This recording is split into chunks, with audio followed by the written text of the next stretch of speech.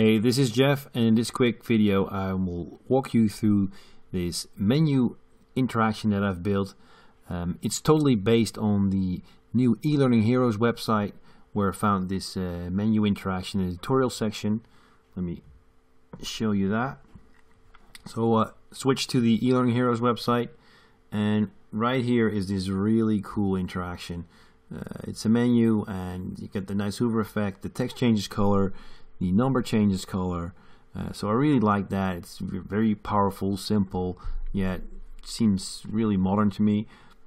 So I went into Storyline 2 and I rebuilt that, and as you can see, it works exactly the same. The text color changes, the icon changes, and it's clickable, so with the select option, and because I created a button set out of it, as you notice that the previously selected item gets unselected when clicking another item. One of the things that I've also added was a complete state. So if you want to, there it is, if you want to use it as an actual menu and show progress, you can do that by adding some triggers and variables to really check if a chapter is completed or not, and switch to a completed state for that specific chapter. So that's it. Enjoy the template.